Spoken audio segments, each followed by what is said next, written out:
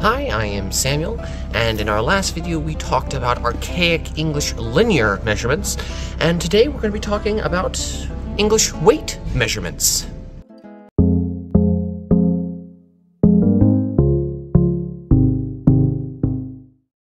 In the 16th century, there were 5 systems used to measure weights of goods in commerce. It was Tower, Troy, Mercantile, Avoirdupois weights, and the system of the Hanseatic League. During the Tudor dynasty, strides were made towards refining and regulating various systems. In 1527, King Henry VIII abolished the Tower pound, and during her reign, Queen Elizabeth I continued to improve the standards and regulations of weights. Now, much of the focus was on identifying the various systems, then regulating their physical standards. For example, the regulation of Avoirdupois weights was updated and then distributed throughout England in 1588. And it's actually this 1588 standard for pounds and ounces that are actually continued to be used to this day.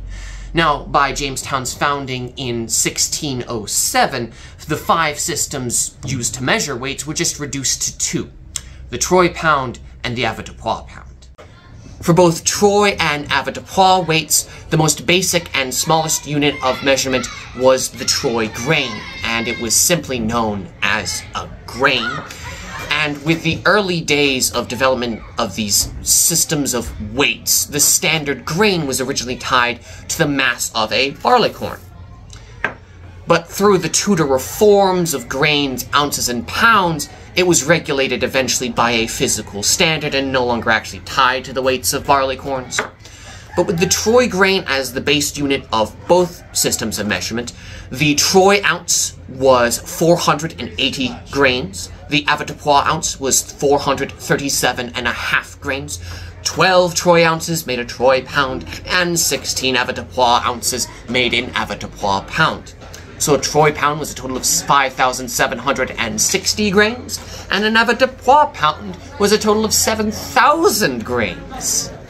In general, Avoirdupois weights became the measure of goods and commerce, from buying and selling foodstuffs to manufacturing goods or even production of stuff like wool, while the Troy system of weights became the measure used by apothecarists in the production of medicines, and also became the system of weights for precious metals like silver or gold, plus the system used for regulation of the English monetary system and the minting of coins.